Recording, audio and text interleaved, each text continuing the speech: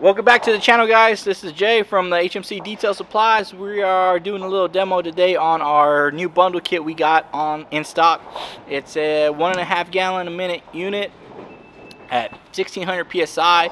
It comes with a pressure washer hose, a snub gun, a foam cannon, and a gallon of our Texas wash and wax, and the price on it is only $3.89. We got flat rate shipping available for $45. If you call us up or hit us up on Instagram, we can offer you a better pricing on shipping.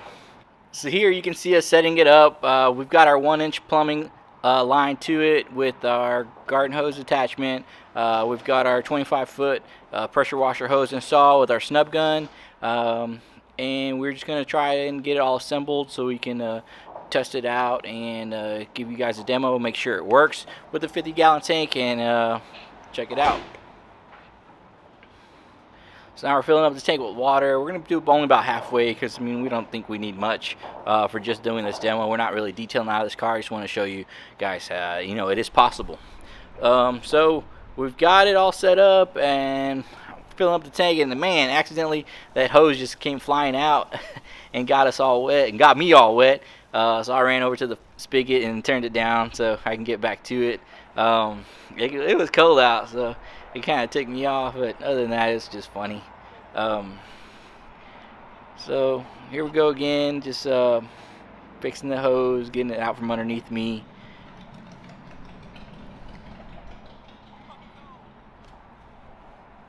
So one thing that happened is, like, when I was actually when I was distracted by getting soaked, I was turning on the gas line, and I don't know, I thought I turned it on, but I must have either shut it back off instantly when I started getting wet, or it just forgot to turn it on. But anyways, yeah, so we were having trouble starting it, and I went and got a towel to dry myself off and dry the machine off because we got it super soaked. And I did do some voice recording on this, but it just was so windy today, guys, like it didn't sound good. So I went ahead and started doing this voiceover. That way you guys can hear me clearer, and I can explain a little more what was going on better. So we got a lot of it dried up, dried some of the engine off because there was a lot of water on everything. And then you see me again trying to start it up, and I don't have the gas line turned on, so I'm sitting there like an idiot, just pulling and pulling and opening and closing chokes and flooding the engine. But I mean, after 15 years of doing this, you know, even I get, you know, caught up and sidetracked on what's going on and have troubles doing just the normal stuff. But anyways, a few more pulls here and then you'll see it turn on. I finally figured out that I left the gas line off and made some adjustments, and we got it going.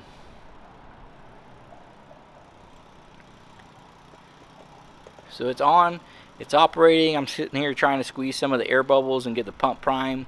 It's not working, so I didn't fill the tank prior to getting the air out of the line, so I know for a fact I'm gonna have to go in and force feed some of the water to push some of that air out of the pump head.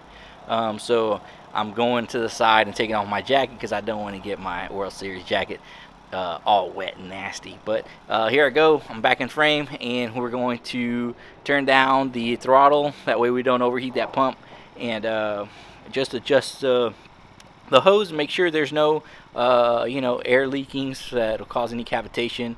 And here I go grabbing the garden hose, and I'm gonna get Ed on the spigot to turn it on so we can get some water pushed in through the inside of the tank through the outlet. So I'm putting my arm in, you can see me a little bit until Ed gets in the way with his legs. You can see him turning on the water, and here in a few seconds you'll see that hose shake just a little bit. As soon as you see that prime hit, I'm turning up the throttle again to you know, speed up the pump, and there you go, you can see it vibrate there, and a little bit of pressure starting.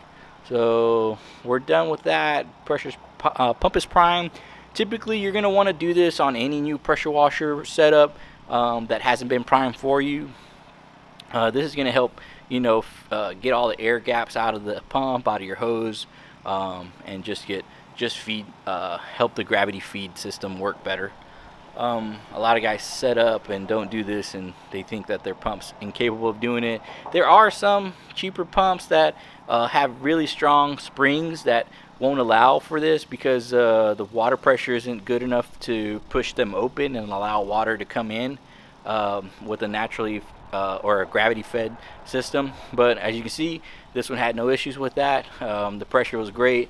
Felt like I was getting the full 1600 psi at the 1.5 gallons per minute. So sent Ed to go get a foam cannon, and I'm just running around testing it out, demonstrating the pressure that it has.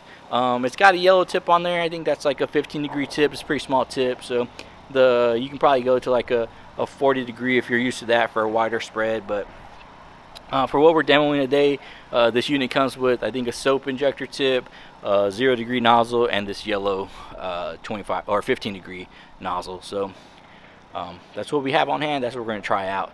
And also make sure you just don't run in any hardware store or pressure washer store and just pick up any nozzle, because these nozzles are typically rated for your pressure washer and the GPM flow out of it, which I'm going to make sure if you do buy new nozzles that you got the correct nozzle flow for your pressure washer. You can see here it's working great, man. It's got no issues whatsoever running off a 50-gallon tank on a gravity feed. There's no primer pumps. There's nothing special that we did. We just used 1-inch hose from the tank with 1-inch fittings to 3/4-inch garden hose fitting. We also have those available for sale. We also have the tank for sale. If you need those too, just call us up, let us know what you need, and we can get it in store for you. I'm doing a little demo here on the concrete. You know, the pressure is pretty good. If you want to put a 36-inch or 24-inch lance on it, you can do some driveway cleaning, some little concrete work. I wouldn't recommend and go start a business with this unit doing pressure washing jobs, because I mean, you're going to be stuck there all day long. But as for like just doing your personal stuff, working around the house, it'll work great. No issues. And you see there's taking mildew off the side panel, mold off the ground, and some, you know, just the dirty grime on that yellow side, on that yellow street sign. So I'm just waiting on Ed to bring out the foam cannon. He's probably in the shop mixing up some soap to you know, dilute it in the foam cannon. He's coming shortly with it. The foam cannon we demoed here is the wide mouth foam cannon we carry. I don't recommend it with this unit. Its orifice size is a little bit too big, so you'll see it come out a little watery. We had a demo yesterday on the actual foam cannon that comes with this unit. We just ran out of them the day before this, as we sold so many of these units on the first run. So it is, you can see a little watered down. I mean, it could be Ed's mixture of soap. I didn't really manage that, but I mean, it works good. It's doing its job. It's getting foam on the car, and it's just doing little adjustments here to get the settings set up so it can foam nice and thick. So we're laying down some Texas wash and wax. I'm not sure the dilution ratio with the wide mouth foam cannon, and looking good, man. A little runny, like I said. I mean, he could put probably a little more soap in there, but definitely I would go with the other foam cannon, the one that comes with this unit. Yeah, I think it'll produce a little better foam action for you.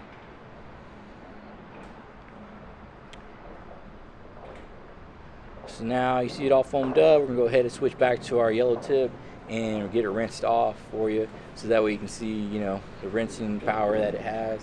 And this unit, you know, it doesn't pack that big of a punch. It's just 1600 psi at 1.5 gallons per minute, and you'll see electric units that claim to have that much power, but honestly they don't, man. They're overrated. I'm not saying overrated like a mean term, just they're honestly, the technical specs on them are overrated. They kind of, that's what their maxed out specs would be, and honestly they don't meet their maxed out specs on electric units. So that's a 1-inch line coming in off a 50-gallon tank, halfway filled. So I mean, like I said, you could probably run this on a smaller tank, 35, 25-gallon tank, in the back of a smaller vehicle, without having to worry about, you know, pulling in and out of a skid out of it, and not having to worry about, you know, the electric units not being able to prime up with a gravity fed system. I tried to push it back in further, just kind of give you some space, but actually this tank didn't fit in there, so I just left it at that. Alright guys, well that concludes our video for today. We appreciate you guys tuning in and watching our demos on all this stuff. If you guys have any more questions, you can message us online at HMC_detail_supply on our Instagram account. You can call us online and Google us. Our number's on Google. And if you are ready to order this unit, go to our website at hmcdetailsupply.com.